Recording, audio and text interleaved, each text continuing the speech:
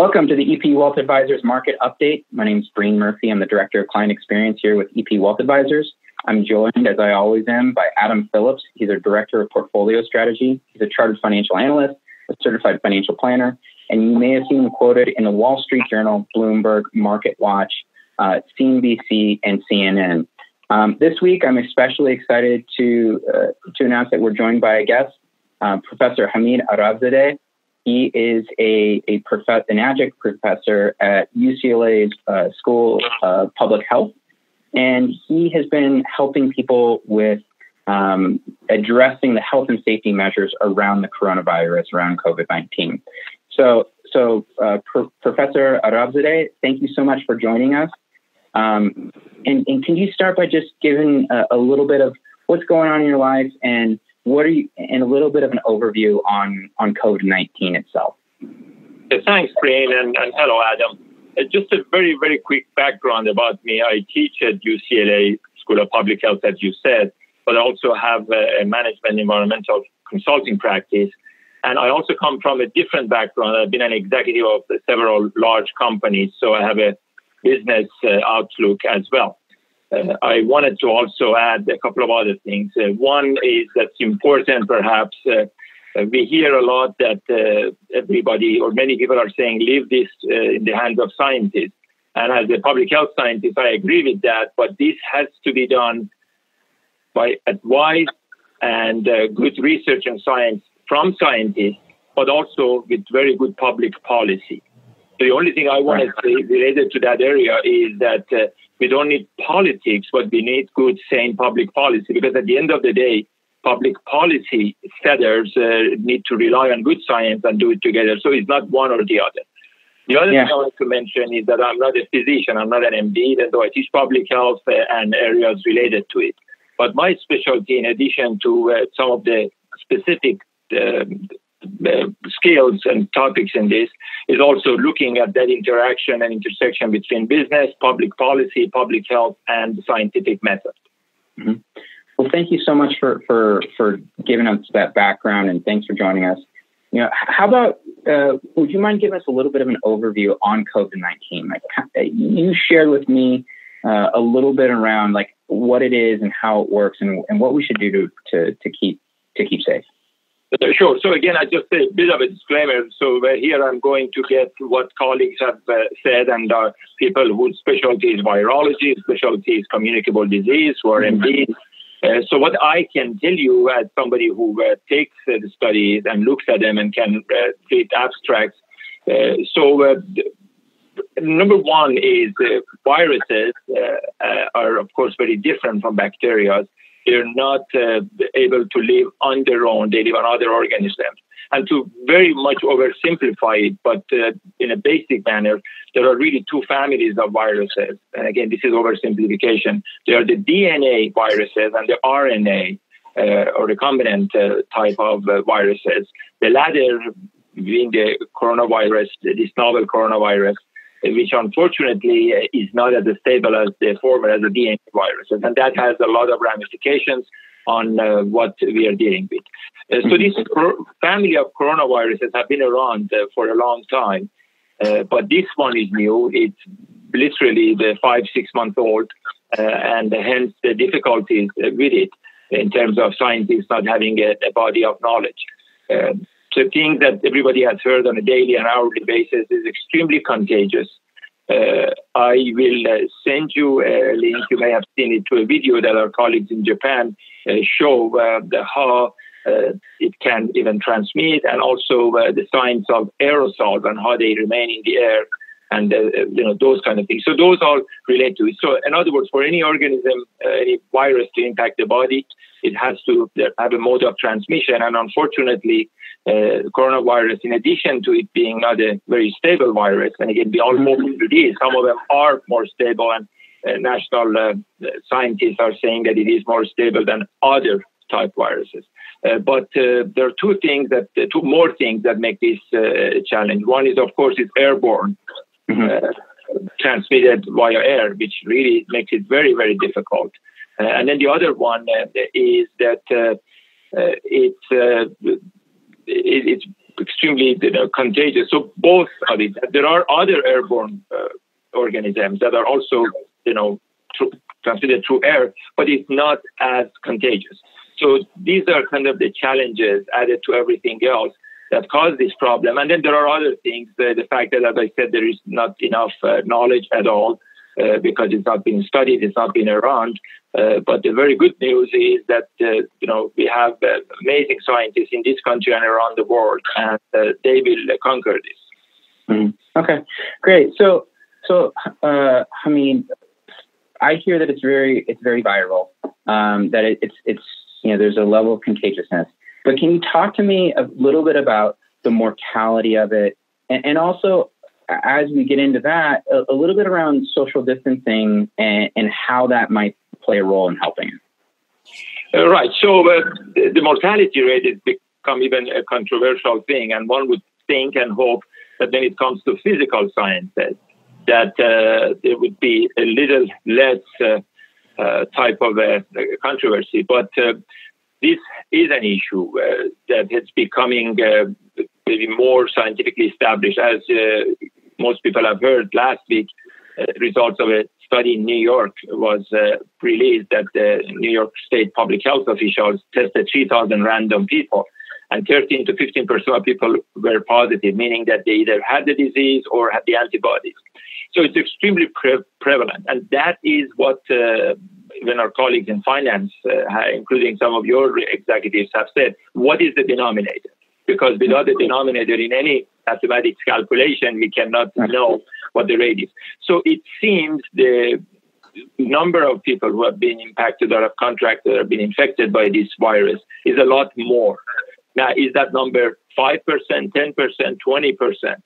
Stanford study is saying that it's more like in the neighborhood of 15%. But the reality is that we know it's already a very large number. And I wouldn't be surprised of the 2 million reported cases worldwide, or 3 million, I think now as of today, that we may have 10 million. I would not be surprised that if it's 20 million. And if you add to it the fact that there are some countries that are just either don't have the ability to tabulate the results, or unfortunately, politically have not been forthcoming, that then all lends itself to the lower mortality rate. And the last thing I want to say about mortality rate is that this disease, even though they say viruses, can impact everybody, is democratic, but it really isn't in a case that it can impact people, but the responses to it have been very different. And in Italy, where there is more data now, the comorbidity amongst those who have lost their precious lives has been 2 to 3 other comorbidities associated with those who have died. Now, this doesn't mean that somebody who is 24 and has got perfect condition cannot have a severe problem, but it's been extremely low compared to those who are older, who have underlying suppressive issues undergoing chemotherapy, have cardiovascular disease, and obesity, the other ailments that we have in the world. So I think we're going to find out that the mortality rate is far lower. And this, in a sadly, as much as it's been extremely tragic and every loss of life is very, very sad, but that may be an area to kind of, help us. Because I believe if this mortality rate was what originally was thought about, I think we would have had, I'm going to use a very strong word, disasters, politically, economically, public health-wise. But thankfully, it doesn't have that. And I believe the measures that have been taken, including by our own government, state and federal, have really helped. So that relates to social distancing, which we can discuss. Okay. So as I hear it, it's a new virus. It's very viral. It has a low mortality rate that is starting to look like it's even lower. And we have taken these social distancing measures that have had a positive effect, or as they say, flatten the curve. So the next question I have for you is, as we're starting to see that curve flatten and we're thinking about reopening the economy, can you talk and share with us a little bit about what those parameters are for reopening the economy as you see it, and what could a new normal look like for us? So I actually wanted to say that some people are a little scared of the new normal, but actually I believe parts of it are very good. Everybody is now quoting Mr. Gates that many years ago he said, we'll have a viral issue.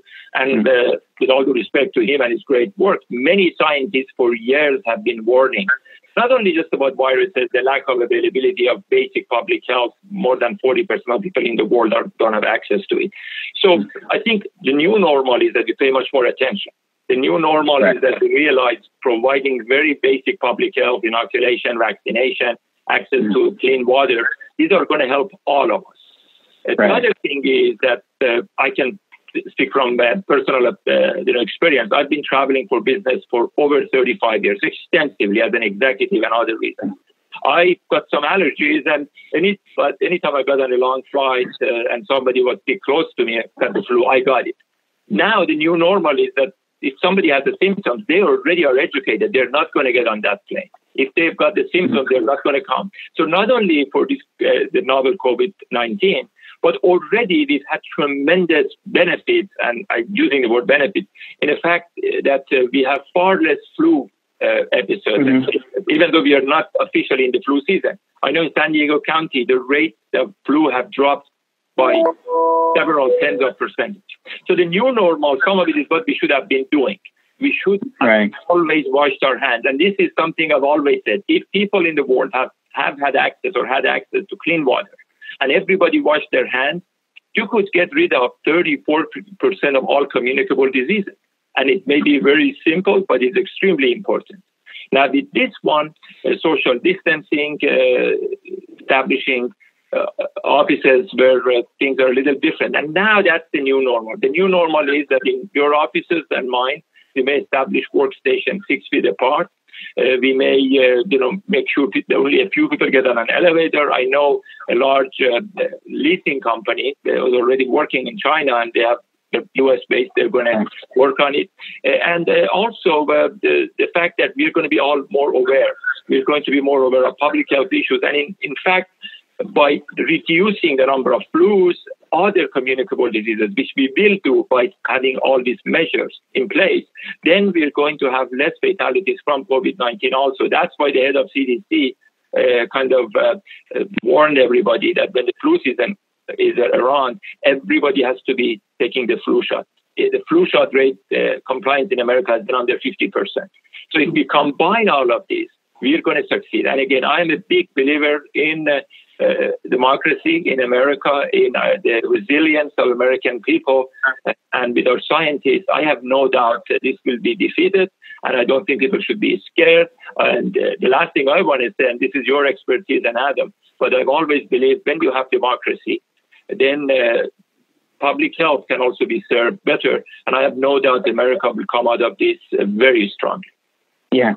Thank you so much for this level of expertise and insight, Professor Arabzadeh. We really appreciate it. And right now, we'd love to let you go, and then we'll transition over to having Adam talk a little bit about those economic implications. Adam, is there anything you wanted to say before we let Professor Arabzadeh go? No, Professor, that was really helpful for me to hear. I certainly do appreciate it. I'm happy I got to join on this first part of the call. So thank you, Breen, for including me here. But I certainly appreciate your remarks. Thanks, Professor. All right, Adam. So you heard Professor Arabzadeh. He's obviously talking about the virality, that this is going to be widespread. The mortality is looking like it's declining. He's talking about a new normal in which we may have different behaviors and different work from home measures that allow us to have a different type of economy. But there's definitely a belief that we're going to come out of this, very strong. So, as we wrap that up, my question to you is what are your takeaways from this as we're in this also very tumultuous market as a result of it? So the way that I'm approaching this right now is you can look at things through from the sector level and the individual stock level and see who's going to come out a winner or a loser from this crisis. You can also take a step back and look at it from the broad asset allocation. So I think that's probably the best place to start. You know, we're recording this when the S&P 500, the stock market, is up close to 30% from the lows hit back in March. We're about we're about 10% down from where we started the year, still about 15% or so below our all-time high. So, but we've come back quite a bit. So I think it's important to ask, okay, where are we right now? Where do we go from here? You know, it's you know, a lot of, I think that in some ways, maybe the market sentiment is starting to outpace consumer sentiment. I do agree that we are going to come out of this stronger. I think that the way that the market is casting its vote is saying that we're probably going to come out, not only are we going to come out stronger, but we're going to come out faster than many had anticipated. And so that's something where I think it's important just to mention the speed with which we've recovered has been incredibly impressive. I don't think that you ever see a stock market rally in a bear market in a straight line. So even though we're off, we're up about 30% from the lows, I don't know if I would expect that to continue. I think that in terms of volatility, I think it's likely that it'll remain with us because we are still kind of in this day-to-day environment where we're continuing to get new information. I think a lot of it is positive. We're seeing a lot of trends that suggest that the worst of this virus is behind us for sure. But I don't think that we're approaching this new normal. I don't think that we can signal the all clear as soon as the threat of this virus disappears. I think that we are going to come out of this stronger, but to his point, it's going to change behaviors for quite some time. And I think there's going to be a little bit of a learning curve as people start to adjust to that new normal. And so I don't think we can expect this, what they call that V-shaped recovery. In many ways, what the stock market is implying right now, where we are going to just retrace to where we were before. I think as we start getting people back to work, there's going to be this feeling out period. And how close should I be getting to my colleagues? How do I interact with them, interact with people in the elevator? I think all of these things is going to take some time to adjust.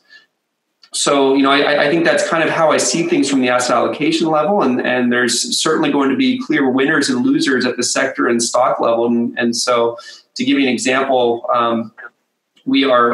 this is often what you see with coming out of a crisis is you see these trends that were originally in place. You see the crisis kind of catalyze those trends. It serves as that catalyst to ignite that. Now, what I'm getting at here is that for years we've been seeing this trend towards online shopping, right?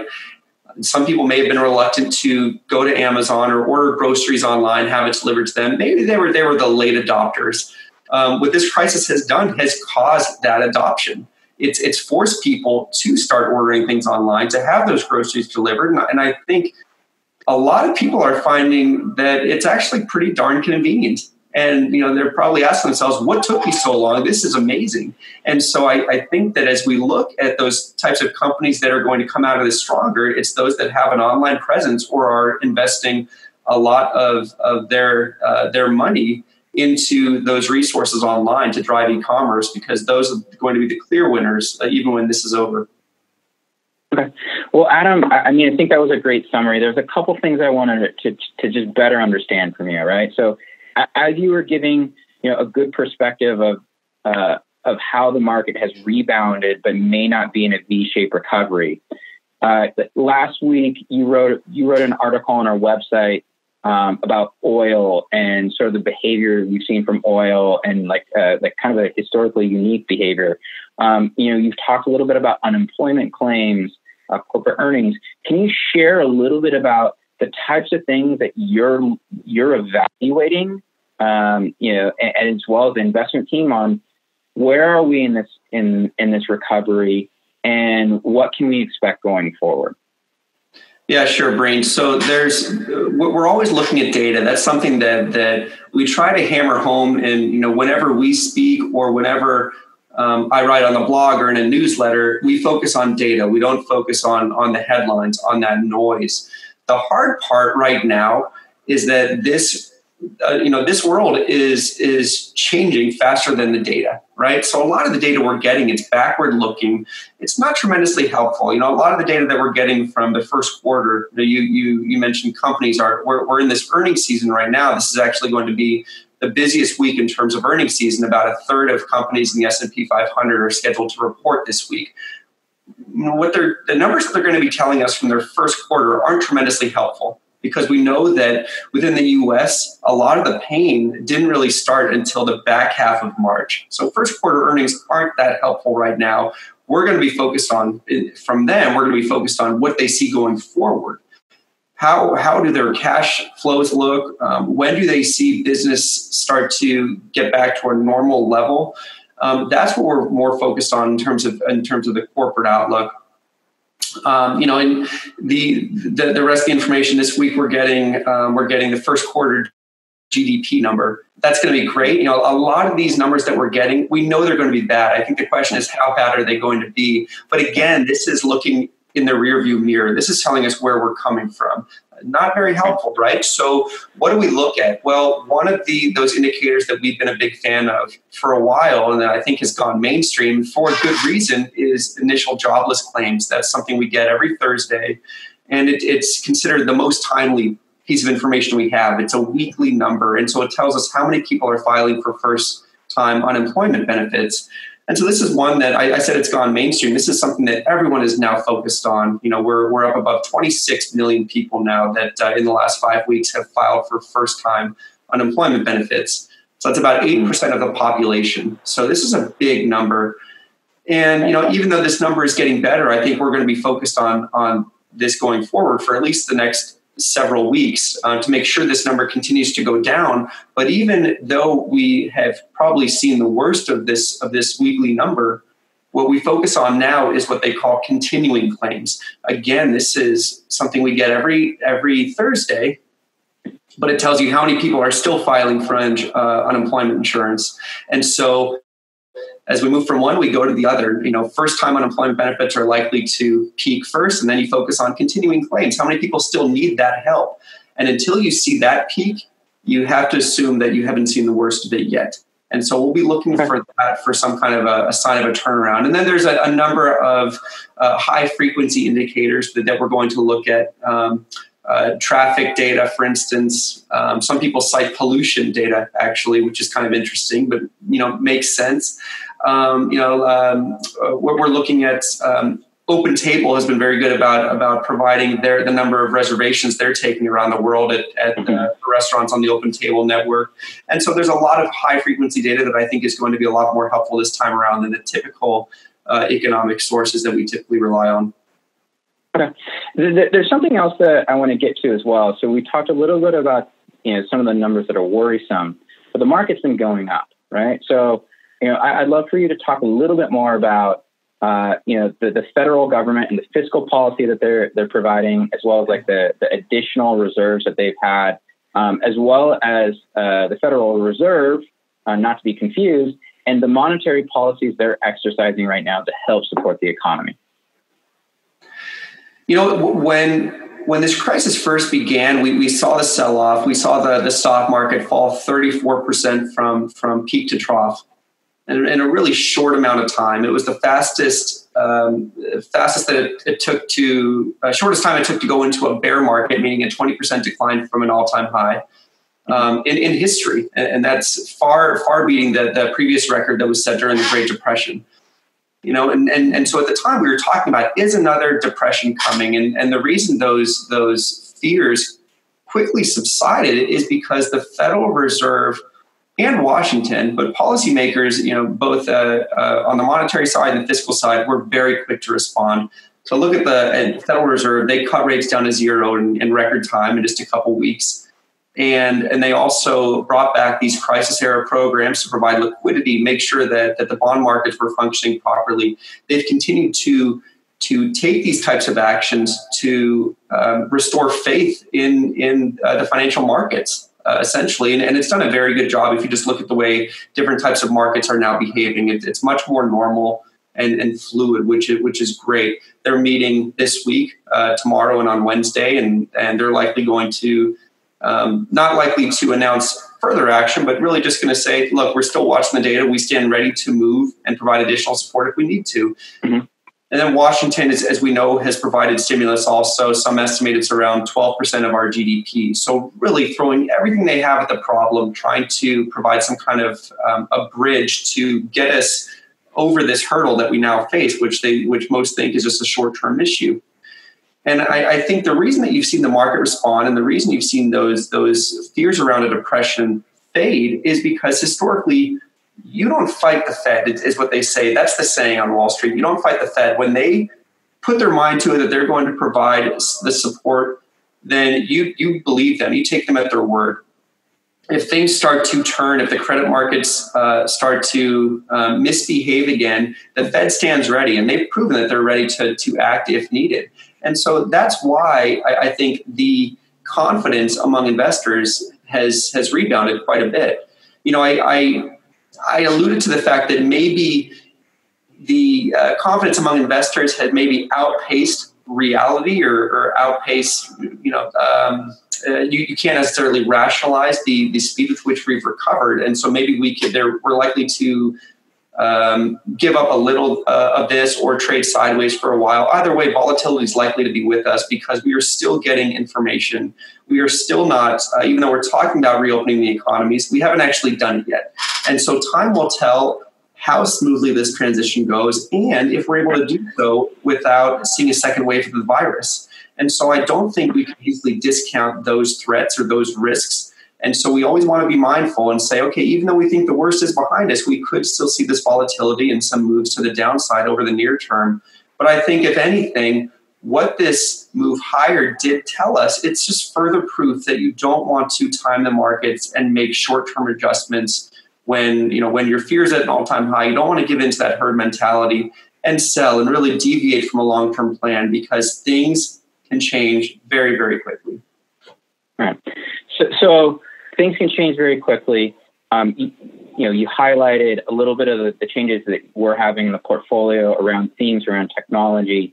And briefly, would you be able to describe a little bit about maybe any other things that you're looking to go to or going away from, in the portfolios?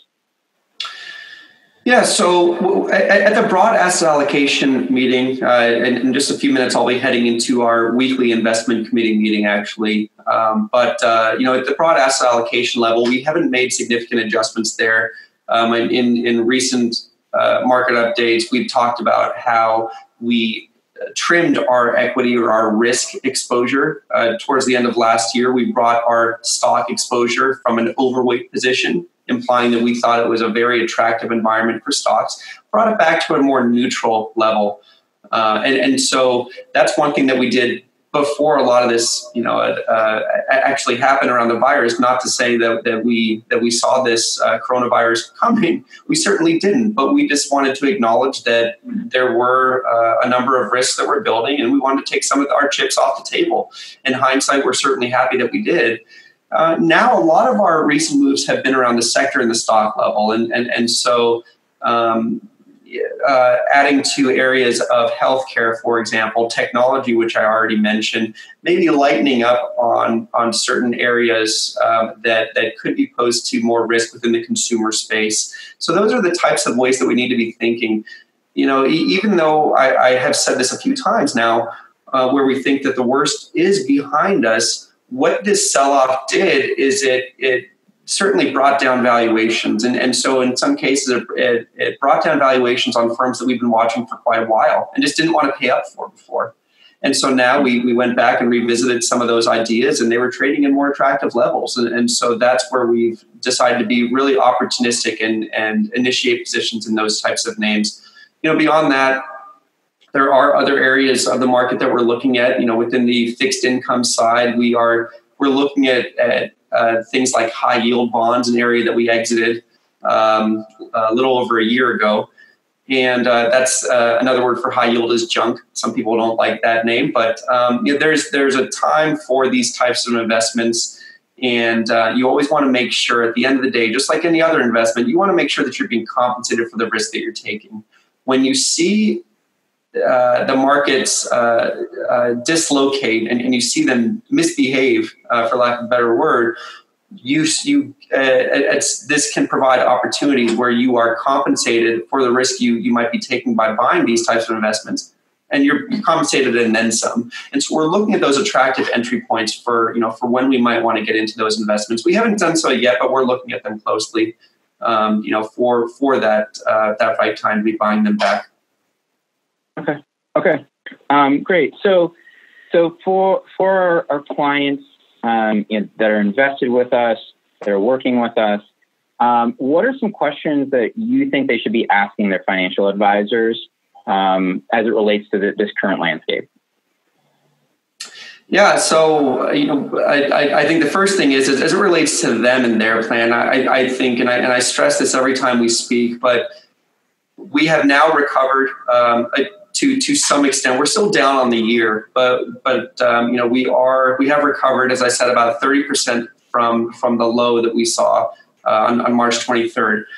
So now is a good time to kind of reassess your portfolio. If we do see more volatility to the downside, it's a good idea to have those conversations with your client, with your advisor right now to determine whether you're in the right asset allocation. If we see risk assets start to underperform again because fear reappears in the market, maybe this return to more normal activity for the economy, reopening economies doesn't go according to plan, that could happen. And so making sure that you're in the appropriate asset allocation for you is really important right now.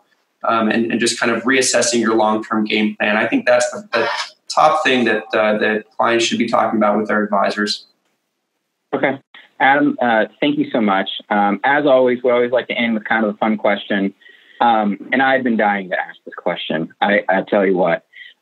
So we were fortunate enough to have Professor Lakoff from USC, and you talked a lot about how you came from a USC family. You also got your MBA from UCLA. So can you tell me, what was the family conversation like when you told your family, the Trojan family, that you were going to attend UCLA? Wow. Sure. So I'm going for the hard ones. I might lose half the viewers on this one. But I was raised as a Trojan. My father started bringing me to the games when I was 4 years old. So USC is all I ever knew and wanted to be associated with. I did go and get my MBA at UCLA, which I loved. It was an amazing experience. It was actually the first time I was on their campus in my life was for my interview with the director of admissions. And I realized it was actually a really nice place. I was kind of sorry that I had avoided it for my whole life and up until that point.